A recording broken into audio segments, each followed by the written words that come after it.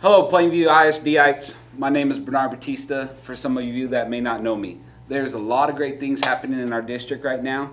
The move is one of them that I bet a lot of you guys have questions on. Today we are going to go over some of those questions, and I hope we can answer some of them. Let's get started. Let's talk about boxes first. We have a cool little saying here in the maintenance department. If you can't lift it, don't fill it.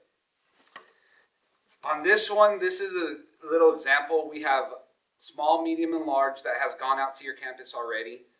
We'll be sending out more per request and stuff like that. But here's a little example that we got. On the bottom, you have it taped. It helps with the durability and everything of it.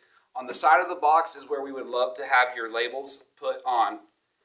And on the top, to help save with some of the tape, you guys can close it.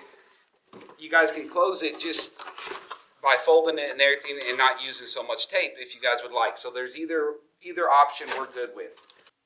Now let's talk about labels. Each campus will be having different colors assigned to their campus. As you can see here, these will be sent out within the next few weeks for your boxes. Here is the information that we're going to be looking for on the labels. We're going to be looking for name, destination, room number, if all possible.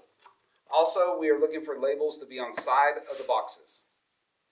Now we have a couple pieces of general information that we'd like to go over with y'all.